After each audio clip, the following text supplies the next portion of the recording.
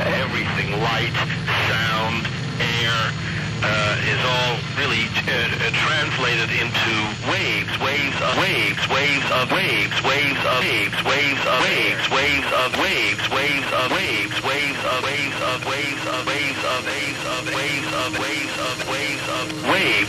The wave theory of involvement, in other words, referring to what I choose to call and what has been called the wave theory. Yes, but in this case, waving, undulating, shaking, vibrating, waving, undulating, shaking, vibrating bodies so that they can shake in time, or the